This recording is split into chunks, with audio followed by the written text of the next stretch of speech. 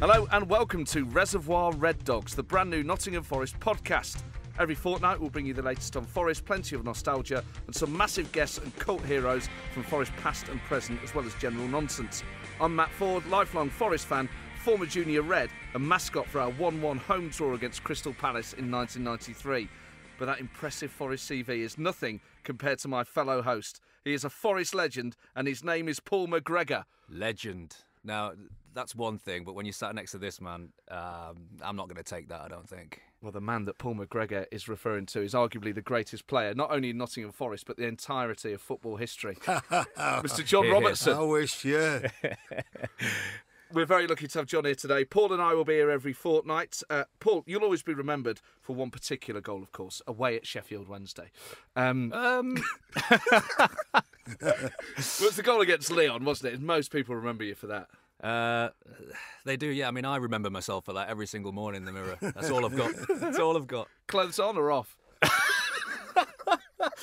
Half and half, really. Just the bottom half off, you know, like any good newsreader. It's a great goal. My favourite thing about it, and I'm sure if people aren't familiar with it, most Forest fans should be, they can look it up on YouTube, is not just you getting quickly on the rebound from a psycho penalty in a major European game, but Colin Cooper then running across the face of goal. And does he knock himself unconscious on the goalpost? No, I remember when I got home that night and my mum was on the settee, literally in tears, like crying her eyes out, laughing her head off. And I was like, you know, expecting to walk into this big embrace. Oh, the son's come home, he's made it.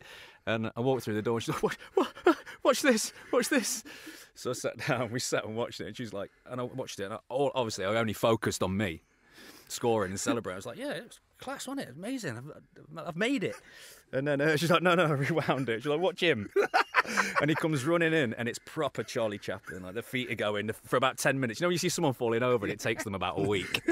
He was going, and then he just slips, and his head just goes right on the post. Forehead, perfect. Couldn't have edited it better. It's one of the few goals to have also received £250 from You've Been Framed. It's a great piece of video. Both of you have scored major goals for Forest in major European games. Paul, obviously, against Leon, that took us through to the quarter-final against Bayern Munich, and Robbo, of course, that won the European Cup. Wow.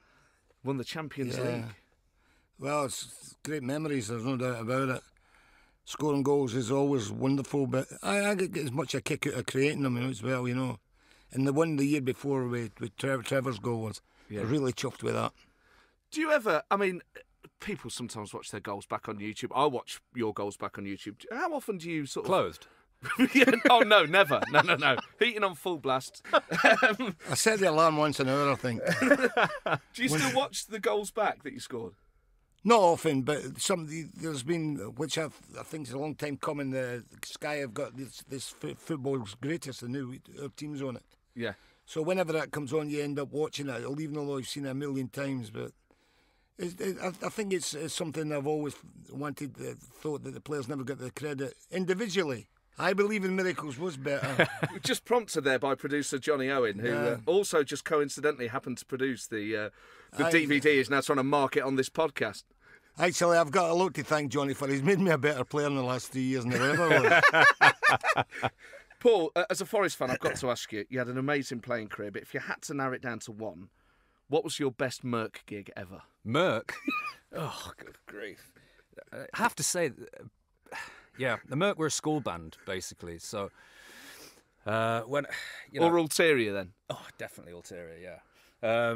Ulterior, a proper band. Merc was a school band that it just so happened that I started playing for Forest when I was still messing around with my school band, and then we're playing Rock City, which was just the craziest night. Like it's like I'm not comparing us to the Sex Pistols, but it's the the 100 Club or yeah, but I am anyway. Thanks, Johnny. But or the Velvet Underground, where everyone said, I was at that gig. I'll bump into anyone in Nottingham. The capacity downstairs in Disco 2 is only about 300.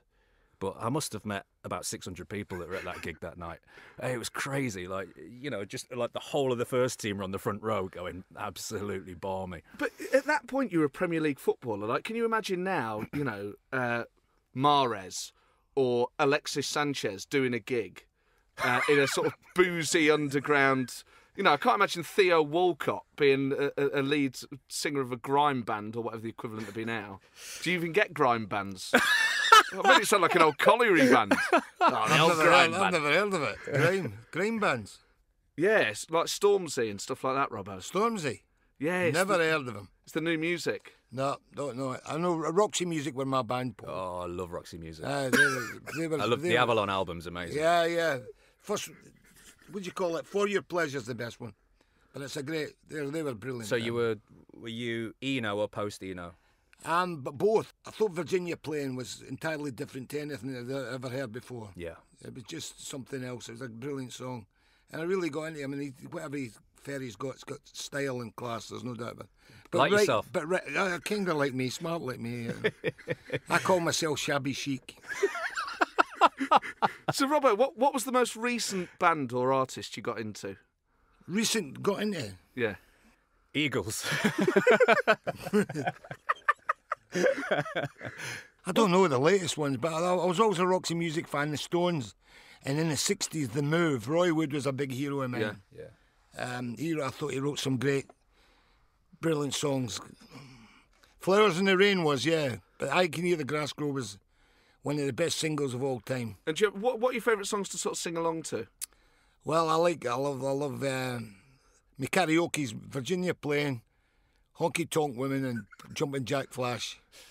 I mean, if we play our cards right, we might get you to sing on the podcast, if that's all right. Well, Do you take much encouragement? only about 3 lagers. Right, get them in. That is the sound of Johnny Owen going to the nearest Tesco Express.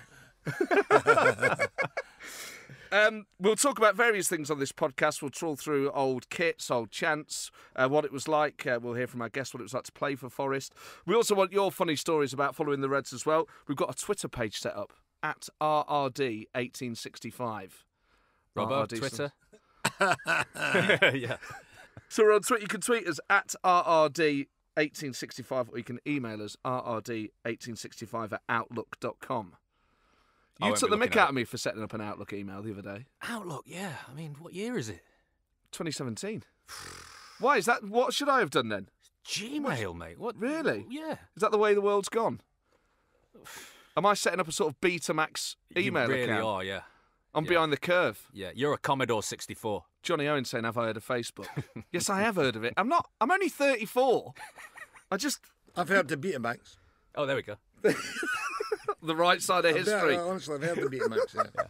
Well, you can get in touch with us. We've got various features we're going to try out today. They may never last to episode 2. These may Probably be things not. that they probably won't. Cause I came up with them all, and they're frankly dreadful. But our first feature, this brand new podcasting Nottingham Forest era, number 1 is Brian Rice. And number 2 is Brian Rice. And number 3 is Brian Rice. And number 4 is Brian Rice. This is where we discuss our favourite chants from. Mainly Forest. It'd be interesting to hear from you fellas from your playing days about the chants that you had. You know, to hear a football stadium chanting your name, Robbo. How does that feel when it first happens? Do you remember the first time? Whenever I come out at half time, and it was always great. I always looked forward to hitting from towards the Bridgeford end. Yeah, I enjoyed that. They seemed to like me better than they did in the main stand. Why was that, do you think? I don't know, just because I probably played better when I was away from Cloughie.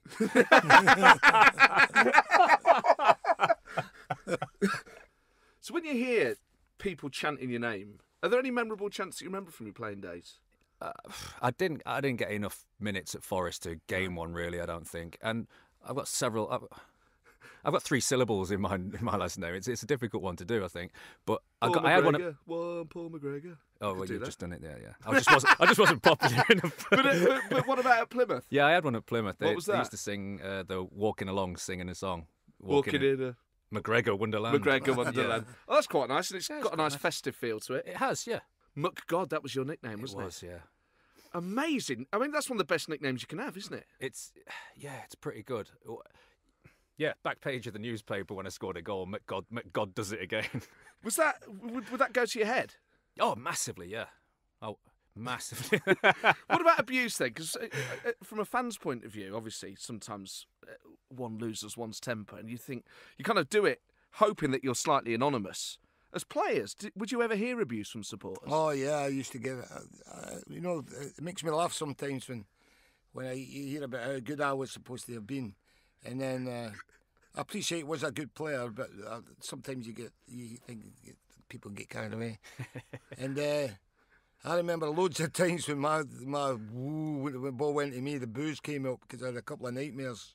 And do you remember any sort of specific bits of abuse? Yeah, I remember. Not what they were chanting, but every time I touched the ball, I had a nightmare. It was Bristol City, 1981. We'd just come back from Tokyo, the World Club Championship, and we had a nightmare. We'd been travelling all week. It was a nightmare, but the crowd lost it with me, and I lost it back. I think I put an indecent signal to them towards the end when I scored the penalty. So Something I regret, actually, because I shouldn't have reacted. But well, I think every player's gone through a bad time at some stage or another. There's no doubt about that. So what's the signal? One finger or two? Or It was else? 2 in those days. And what? Well, Winston Churchill's opposite victory sign. The mirror image. Well, he sometimes did it that way Mirror round, didn't he? image. Yeah. Paul, did you ever sort of react to abuse? Yeah, I got done for inciting a riot at Portsmouth. Wow! For doing the same thing. Really? Yeah. 2-fingered salute. We were down at Portsmouth, and I don't know if you remember, but I don't know if it's still the same ground. Might have been. I don't know. But you're so close to the fans. Yes, you are, yeah. So close, and you're trying to warm up. And I had kind of don't know what I was going for then. What was I going for at the time? maybe a blondie and brown or something like that at the time. And I'm running up and down the touchline, and I'm getting sworn at viciously. So's my mother, everything. You know, it's horrendous. Everywhere I stood to stretch or do anything, it was like, oh, you ain't no way, move. So I just thought, you know what? I'm not going to please any of these. So I just stood there stretching, and there must have been 100 lads just right down the front, and they just targeted me, and that was it. And I was getting it. And so there was one particularly, I'll never forget his face. I've turned around, I'm looking at them all. There's one, he's like, frothing at the mouth. He's frothing at the mouth. A bit like me. Yeah. Just so venomous. And I've turned around, just looked at him, and was like, what are you doing? He's like, edging onto the pitch, and the police are there. So I gave him a straight 2 fingers. Yeah. And the police stormed the dressing room at half time. Give us Paul McGregor. I used to get about, Cluffy called me the little fat lad now. Yeah. There's 2 stories I could tell you that I can't work out to this day how they go together. But I was at Everton. We were playing at Everton one day, and there's a lull in the game. Somebody's injured, and it's at the far end, the dugout end, when I'm at the other opposite. And I'm standing there with my usual pose, hand on hips, fag in hand. I just put that out before. And I'm just watching, standing, waiting for the game to start. And this voice comes out, say, Robertson. And I turn around and I say, what? He says, get out the way, I can't see the game. And the opposite effect was I was with Archie Gemmell going to at Trentham Gardens in Stoke on the way to Scotland. And I'm sitting having dinner, and this lad's older chap in my eye line and keeps catching my eye. Anyway, we go up to leave. And as I'm going past him, he says, excuse me. And I went, yeah. He says, don't I know you? And I went, well, I think, football, well, I play professional football. Oh, no. Aren't you in the Royal Ballet? What as? Exactly, honestly. So Cliffy, I'm 1 minute I'm a fat guy in the wing, the next minute I'm self-like ballet dancer. 2 stories. Have you got any chants you particularly remember or were fond of or indeed hated, do tweet them into us at RRD1865. Time now for What a Load of Old Kit, a nostalgic trawl through some of Forest's best and worst kits. Paul, you're into sort of clothes design these days. Kits can be fashionable things that can be worn out and about. They're really fashionable at the minute. They're all over the catwalks, all vintage kits, yeah. They are. You're laughing, they are. Really? I thought you were being sarcastic. No, they're absolute high fashion at the minute. So what, any ones in particular? Just nice design. I think people, it's great actually. People are wearing really well designed kits, some old PSG kits, or you can pick up an Ajax kit or whatever, or even going back to some of the old classic Man United kits. This is really nice. And they said there's a really nice red one then. Oh, good grief. But yeah, they're all over the catwalk at the moment. So are football scarves. Do you keep any? Have you kept, either of you, many of you, the shirts that you played in? I've kept a lot of, when you swap shirts, they do it more nowadays than they did in my day. It was international games where I kept the jerseys. I've still got all the international shirts that swapped. But have you kept your European Cup final shirts? I've got one of them. Which one? The first one. 79. 79, and I didn't get the one where I scored. And coincidentally, I don't think Trevor Francis did either. Didn't get them? Well, they went missing somehow. I don't know. Mine and Trevor's. No Apparently, way. I think so. What, on the day they went missing? Well, I don't know when. We just handed them back and waited, but I never got mine. I don't know what happened to it. They've I've got got to be the out there 79 one. In fact, well, we should try and track them down. Yeah, if anyone well, knows the whereabouts. Yes, I'd really appreciate it. Yeah, I would appreciate it. There's a private collector's black market, according to Johnny Owen, who seems strangely well informed about this Silk Road situation. Yeah. We know what his pyjamas look like, don't we? Paul, did you keep any of yours? My dad's got them. Okay. I've got a shirt I swapped with Beckham in a pre-season game. I've got the shirt for. I've got my Bayern Munich shirt. Amazing. A Leon shirt, obviously. Auxerre. And basically a couple of home kits. But I've given most of my home shirts away. I've still got the one though, which is my favourite one, with my very first shirt, where it says Crosby on the back. And it's just literally been peeled off. It's all puckered around where his name is, and McGregor's just stuck on it all wonky. And I played in that in my first season, like coming off the bench. And which kit would that be? Is that the pinstripe or is that the black? No, it's the one with the black bars there. Yeah, down the 94-95 home kit. The one everyone remembers Collymore in, yeah. Oh, it's a beautiful kit. It's a great kit, yeah. And with the Leon shirt, have you got that framed? Or is that no, I don't do any of that. You've got to get it framed, Paul. Okay. So imagine someone coming into your house. Yeah. And then you're just going to stand next to it like Alan Partridge, just leaning on the mantelpiece. What's that? What? Me? This shirt? That is Paul McGregor's shirt from the 1995-96 season against Leon. Yeah, referring to myself in the third person. Yeah. So Paul, did you swap your club shirts then with the European teams you played against? Yeah, only in Europe, because we used to get a good telling off if we ever swapped our shirts. Well, exactly. I can't remember ever getting any opposition from the Europe days. We got our 2 shirts at the end of the season, our home and away. So how many shirts would you use over the course of a season? It wasn't a new one for every game. You'd wear one shirt all season? Yeah. Oh, my God. You get washed, like. We've talked about some of the nicer kits. Forest have had some nasty kits over the years. The yellow away kit from 95 to... Well, there was the yellow away kit from your period. That was amazing. Was brilliant kit. The simple yellow and blue. Brilliant kit. But that travesty of a homage to it in the 90s with the sort of graffiti down both sides. That was like a ZX Spectrum and a Commodore 64 wet patch, wasn't it? Yeah, it looked like a robot had puked on it. Oh, other than their home, that's the best-selling retro kit in the Forest Club store. The yellow away kit? You're kidding. How do you know that? Because we're in the modern, post-ironic age, aren't we? So people sort of wear that now as a kind of... Look how disgusting I am. Not the first time Paul McGregor said, look, it's nice that this time was in the context of football. I remember Paul Lambert, the old Celtic player, Scotland player. Yeah. And he loved the 78 away kit, the one we wore at Man United. Yes. He remembers buying that. He thought it was a great kit. And I agree with him. There's something classy about it. And there was also something classy about the all red. I think it made us look, really European, if you know what I mean. Yeah. I think it was Shankly that changed Liverpool's kit from white shorts to red shorts. And there is something about all red. I think it makes you look sort of bigger, if you know what I mean. Yeah. More daunting if you come and play against. It's an intimidating colour. Good word, that daunting, isn't it? It is, yeah. For this time of the morning, yeah. Time now for Fan on the Phone. Every fortnight we'll get a different Forest fan on the phone to chat about the current situation at Forest and a few bits of nostalgia as well. This week on the first ever Fan on the Phone, on the first ever Reservoir Red Dogs podcast, is the one and only Helena Doughty. Helena, welcome to the show.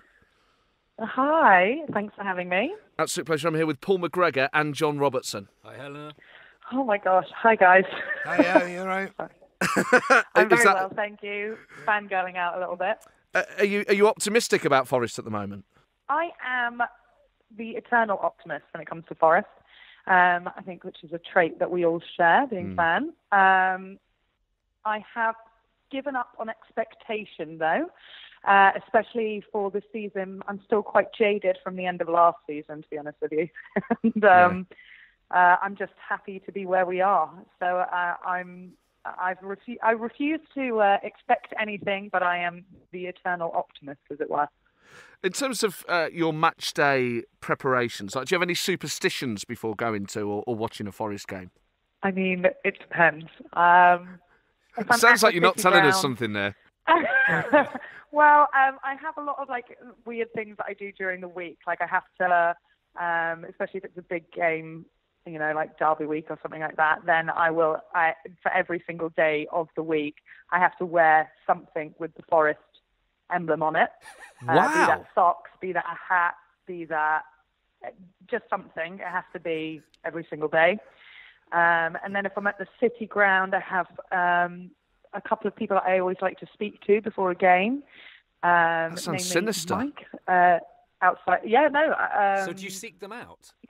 There's quite a few things that go into it. I didn't realise I was superstitious until I tried one day not to do any of these things, and I realised that I was an absolute nervous wreck, and we lost as well. So, if anything, it's never going to happen again. So, do these people know they're part of your routine or not?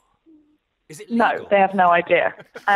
Mike is one of the blokes who works outside the boardroom, and I've known him since it was knee-high to a grasshopper, as it were. And he is wonderful, and if I don't have a good conversation with him beforehand and a proper hug, then it's not going to be a good game. So in terms of you start 7 days out from a big game wearing Forest branded whatever it is. Yeah. Why? And sometimes I get my nails painted in the Forest colours. At the moment, I'm sporting red on all nails bar 2, which are gold for our obviously our cups. Me too. That's on your feet, Paul. Yes, just the toes. No, I was going to say he's copied me once again. Because I wear Forest cufflinks.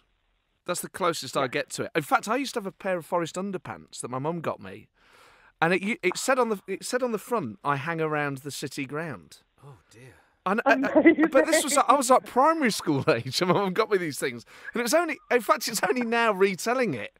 I realised how quite peculiar that sounds. I think we need to end that right there, don't we? Oh, they're brilliant, though. We need to bring them back. And in terms of a favourite Forest player, then, who would it be? There's so many. Who are the contenders? Contenders, obviously DJ. Love that man. Stevie Stone, Ian Wone. Woney, what a left foot he had. Woney. Oh. And I like the boys who've hung around, like Andy Reid, Jack Lester. Yes. Like the boys who proper bleed Garibaldi, I like that. And in terms of an all-time Forest legend, Helena, who would you say is Forest's greatest player in their history? I mean, John Robertson. Thank you, Helena. Thank you. Well, you saw my reaction when we met each other a couple of weeks ago. I'm still starstruck. Can't believe I'm on the phone to you. I was extremely flattered, darling. I was extremely flattered. I've already printed out actually the photo, and I'm waiting to get a new frame for my kitchen. So. Helena, an absolute pleasure having you on the show. I'm sure we'll get you back again. Thank you for joining us on Reservoir. Well, it's been a complete joy. Lovely to meet you and speak to you again and whatnot. Have a great rest of your podcast. Helena Doughty there, who has a superstition. Did you fellas as players have superstitions before games? I didn't know. As long as I had 20 fags before the game, I was all right. That was the only superstition I had. Did you have any, Paul? No, not really. I'm not like that. But I was very meticulous in... I used to take my time and put my boots on, my pads on, make sure my boots felt just perfectly. And just so it would be a quiet, stilling, sort of calming 5 minutes, just doing them up, making sure they were right and getting the tongue over. And in the days where you played, did you polish your own boots, or was that still something that the sort of YTS lads or the youth team? That was did? all the youth team. That was all. Yeah. Was that the same for you as well? Yeah, they all did that. Yeah. Did that not make you feel slightly uncomfortable? Well, I used to do it when I was an apprentice. Yeah. I used to clean Ian Story Moore's boots. Wow. He never gave me a penny at Christmas. Miserable git. And what would you get for your boot cleaners? I gave them nothing as well. The legacy, that's it. The victim becomes the perpetrator. It's classic. I had Nigel Clough, and he used to give me £400 every time he tipped me. 400. That's a lot of money now. And Kingsley Black, he was great as well. I remember Kingsley Black getting food poisoning. Give you Just as a fan, I remember thinking. Yeah, well, I food was his poisoning. boot boy. I had to pick up his slips. Yeah, you're putting raw chicken in his remember that. boots. What did he give you 400 quid for? Christmas. Nige used to give me 400 quid. I'm So going to go on Kingsley the Black phone used to to him now. match it. I'm going to go on the phone to him now. He gets 400 quid. Yeah, you need it backdating, mate. It's like, Yeah, it's like the Waspy Women campaign. Robbo's he's earned a ton.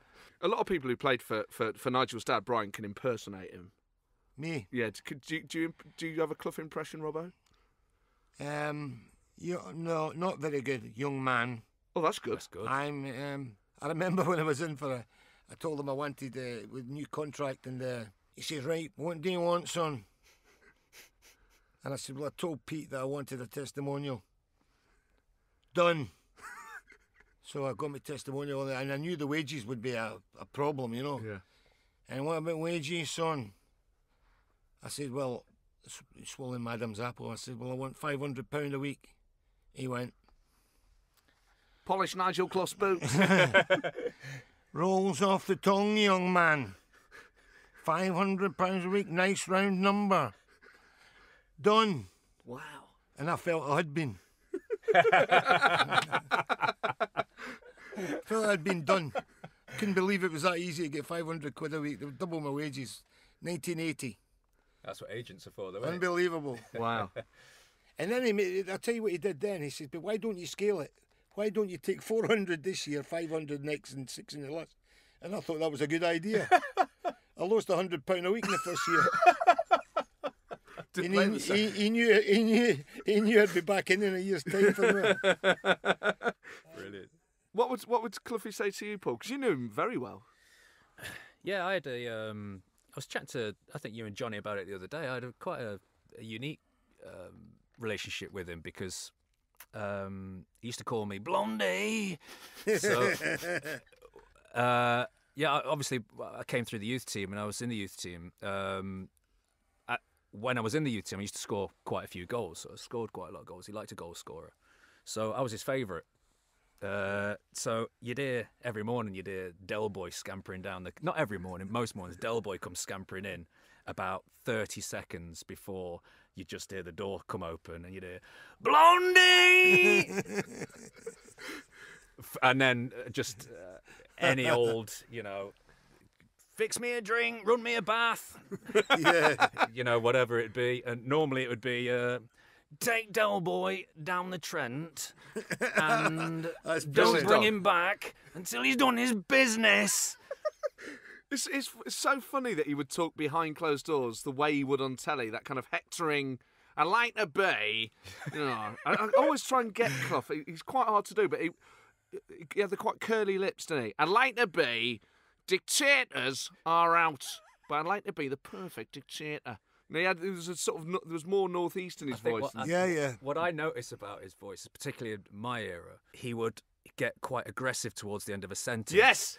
Which is like when he was in his prime with Rob, his sentences would end down. Yeah. But with me, it would be like something really innocuous, like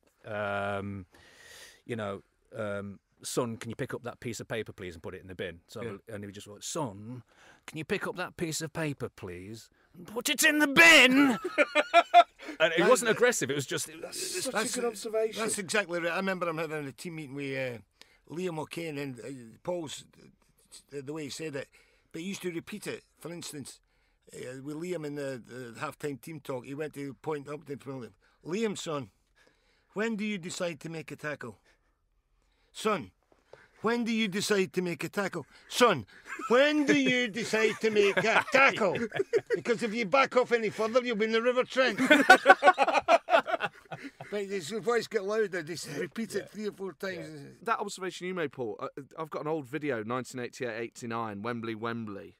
And there's a bit on there where he just gets sort of angry as he goes, it's been a long, hard claw season, sat with directors and directors' wives. And hangers on. Yeah. That's exactly right. Every sentence to get more. And your lot might just recognise that we're a good side. The man I can't speak highly enough of him. He's an absolute genius. I only met him twice. I was a mascot for a Forest game in 1993, just before we got relegated. So it must have been one of his last home games in charge. and he was in a sort of bad way, but I had really bad eczema on my face. And the guy brings you in, he says, "Oh, Matthew, this is Mr. Clough. Mr. Clough, this is Matthew, the mascot." And he went, "Bloody hell, son, you are an ugly bugger."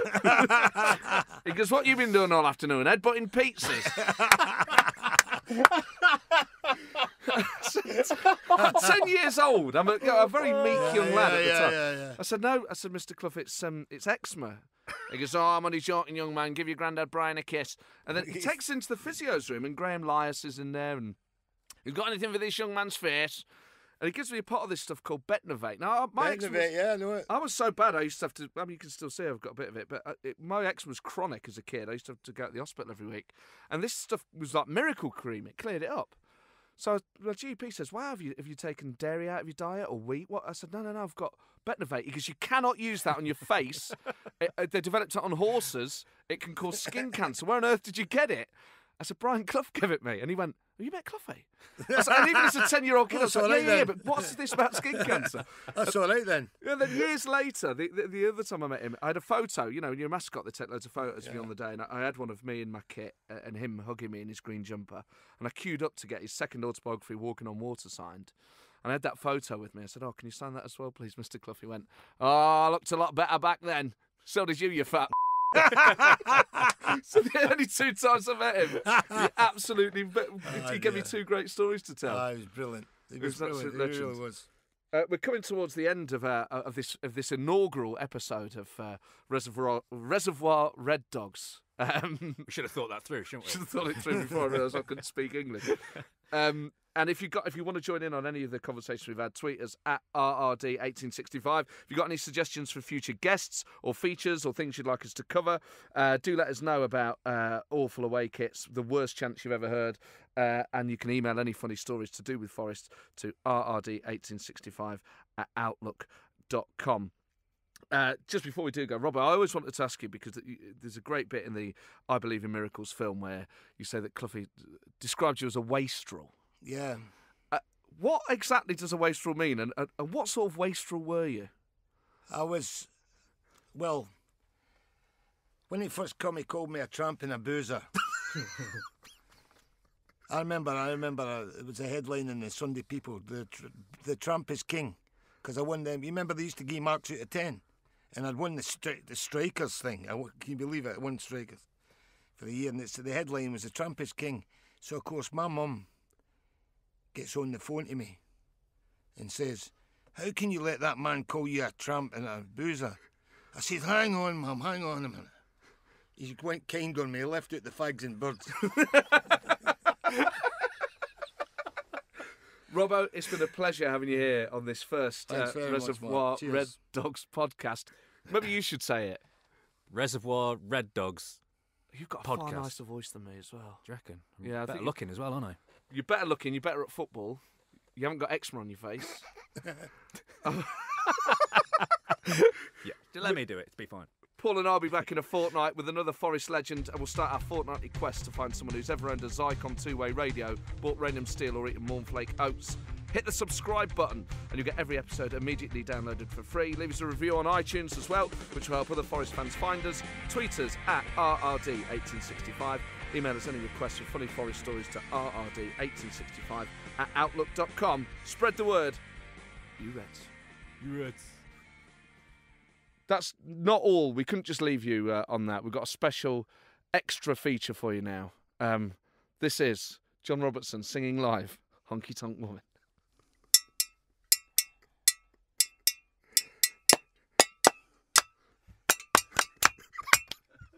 Do, do, do, do, do, do, do. I met a Ginsel barroom queen in Memphis. She tried to take me upstairs for a ride. She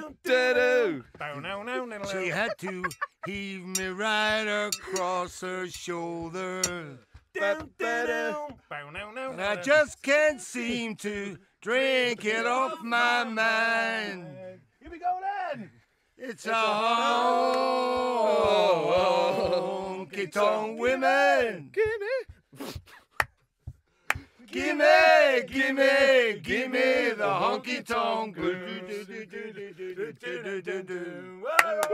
on, Robbo! Robbo! Robbo! Robbo! Robbo! Robbo! Fantastic. We did all right. I think we got That the was good for opening. the soul. I think we got the opening right. I think we did it. Yeah. One take.